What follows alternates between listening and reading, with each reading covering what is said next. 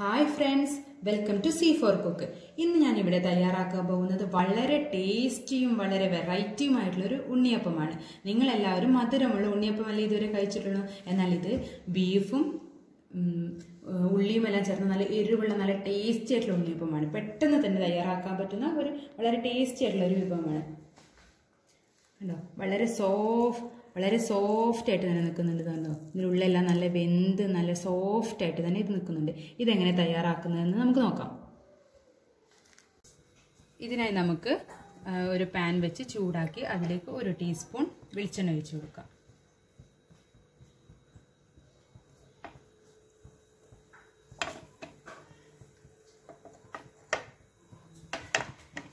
ഇനി ഇതിലേക്ക് ഒരു സവാള അരിഞ്ഞത് ചെറുതായി അരിഞ്ഞത് ചേർക്കാം.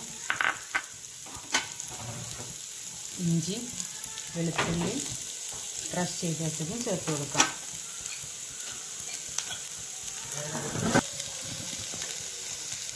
ഇതൊന്ന് നമുക്ക് വഴറ്റി കൊടുക്കാം.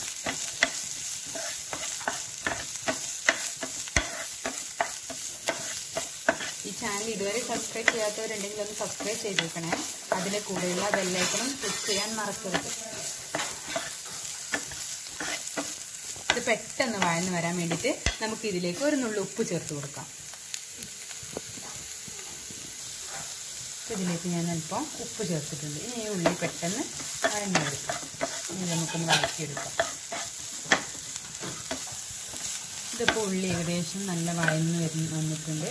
അപ്പോൾ ഇതിലേക്ക് നമുക്ക് ഒരു പച്ചമുളക് വട്ടത്തിൽ അരിഞ്ഞു വെച്ചത് നന്നായി ചേർത്ത് ഇളക്കി കൊടുക്കാം. ഇനി ഇതിലേക്ക്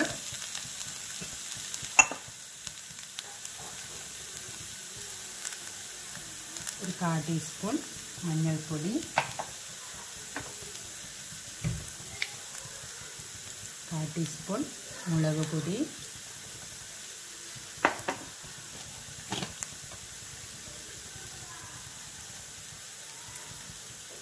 കുറച്ച് കുരുമുളക് പൊടി,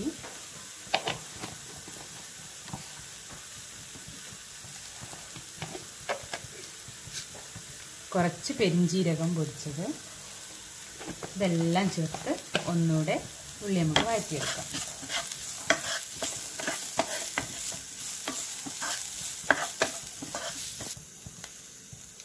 ഒരു ഉരുളക്കിഴങ്ങ് മഞ്ഞൾപ്പൊടി ഉപ്പും ചേർത്ത് വേവിച്ച് ഉടച്ച് വെച്ചതാണിത്. ഇത് നമുക്ക് ഇതിലേക്ക് ചേർത്ത് കൊടുക്കാം.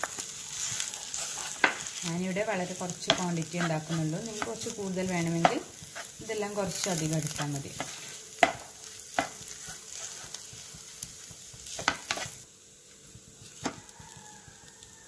ഇനി ഇതിലേക്ക് 1 കപ്പ് ബീഫ് മഞ്ഞൾപ്പൊടിയും ഉപ്പും മല്ലിപ്പൊടിയും മുളക് പൊടിയും ചേർത്ത് വേവിച്ച് ബീഫ് മിക്സിയിലിട്ടൊന്ന് ചിക്കി എടുത്തതാണിത്.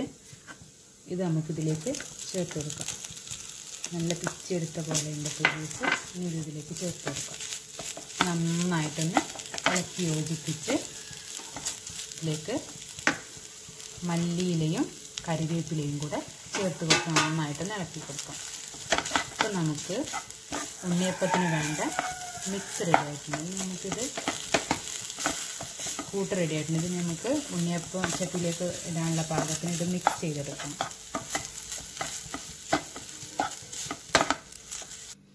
ഇനി ഒരു മിക്സിയുടെ ജാർ എടുത്തിട്ട് അതിലേക്ക് ഒരു ബ്രെഡ് ചെറിയ കഷ്ണങ്ങളാക്കി മുറിച്ചതിടുക.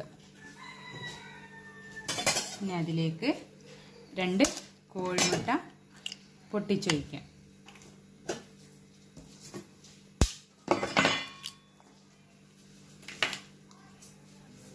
ഇനി ഇതിലേക്ക് ഒരു നുള്ളുപ്പ്, ഈ മുട്ടയിലേക്ക് ആവശ്യമായ ഉപ്പ് മതി. നമ്മൾ കൂട്ടിലേക്ക് ഉപ്പെല്ലാം ഇട്ടിട്ടുണ്ട്.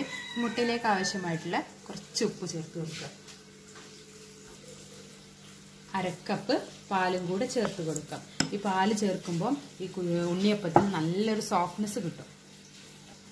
ഇനി ഇത് നമുക്ക് മിക്സിയിൽ വെച്ച് നന്നായിട്ടൊന്ന് അടിച്ചെടുക്കാം.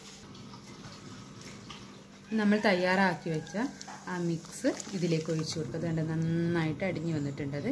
ഇതിലേക്ക് ഒഴിച്ചു കൊടുത്ത് നമ്മൾ നേരത്തെ തയ്യാറാക്കി വെച്ച ബാറ്റർ ബീഫിൻ്റെ മസാലയും ഇതിലേക്ക് ചേർത്ത് നന്നായിട്ടൊന്ന് മിക്സ് ചെയ്യാം.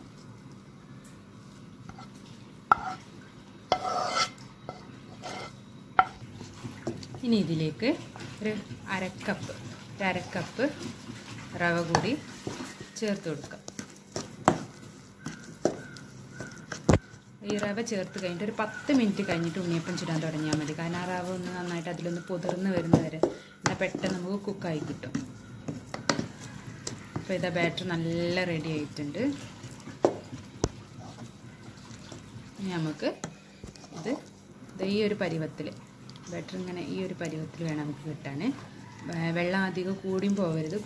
കൂടി പോയിട്ടുണ്ടെങ്കിൽ നിങ്ങൾ കുറച്ച് അല്പം റവ ചേർത്ത് കൊടുത്താൽ മതി. കുറഞ്ഞു പോയെങ്കിൽ നിങ്ങൾ അല്പം കൂടെ പാല് ചേർത്ത് ഈ മിക്സ് ചെയ്താൽ മതി. അപ്പോൾ നമ്മൾ ബാറ്റർ ഇവിടെ റെഡി ആയിട്ടുണ്ട്. ഇനി നമുക്ക് ഉണ്ണിയപ്പം ചുട്ട് നോക്കാം.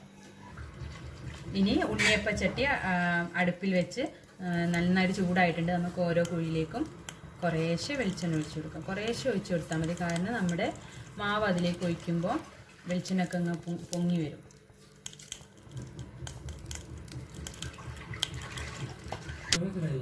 അപ്പോൾ നമ്മുടെ വെളിച്ചെണ്ണ എല്ലാം നന്നായിട്ട് ചൂടായിട്ട് വന്നിട്ടുണ്ട്. ഞാൻ ഫ്ലെയിം ഒന്ന് കുറച്ച് വെച്ചിട്ട് ഇനി നമുക്കിതിലേക്ക് നമ്മുടെ ബാറ്റർ ഇതിലേക്ക് ഇട്ട് കൊടുക്കാം. ഓരോ സ്പൂൺ വീതം ഓരോ കുഴിയിലേക്ക് ഇട്ട് കൊടുക്കാം.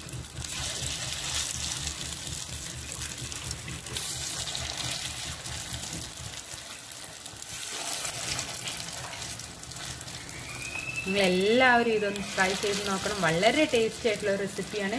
ട്രൈ ചെയ്തിട്ട് എല്ലാവരുടെ അഭിപ്രായം കമൻറ്റ് ബോക്സിൽ അറിയിക്കണേ.